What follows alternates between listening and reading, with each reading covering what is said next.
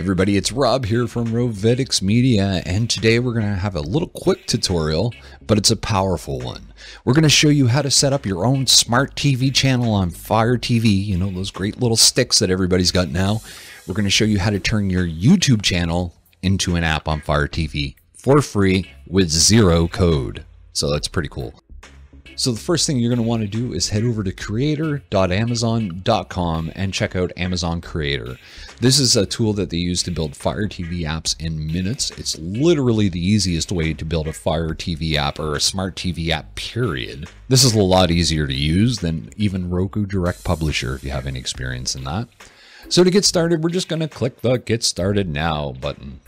And once inside, you'll see some options. Now, if you use our WP Smart TV plugin for Roku Direct Publisher, you can find out about our tutorial on how to add Fire TV creator support to WP Smart TV.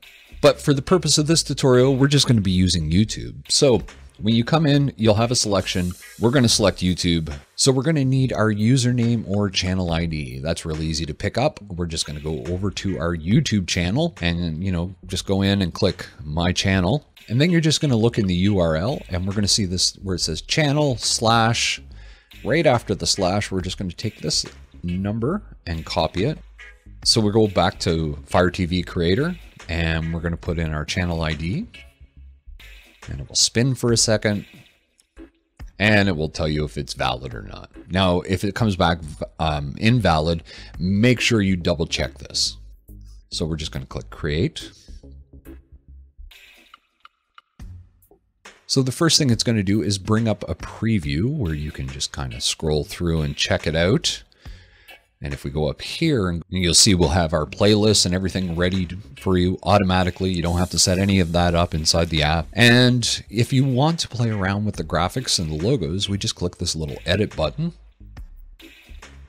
And once inside, you'll see we can change the logo image, the background image, the background color, play around with the header images and colors, the title bar and navigation buttons and colors, the opacity and the font theme.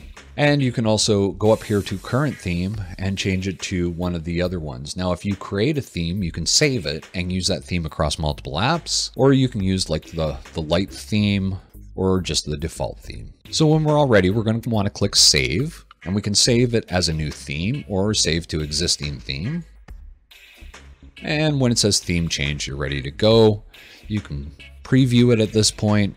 And this will bring you in so you can, go back through and check everything out, make sure everything's good. And when you're done, you can click finish. If you have more changes to make, you can click edit. So we're going to click finish, and you'll see here we have the details of our channel. So this gives you the source.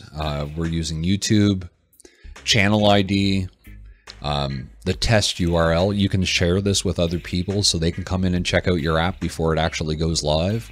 And look for, little glitches or videos that might not be playing properly or little things that you might not notice. And then when you're all ready to go, all we have to do is click publish. And this will submit it to Amazon. Their team will take a look at it, make sure that everything's good and approve it. And next thing you know, you'll be streaming on Fire TV sticks across the world.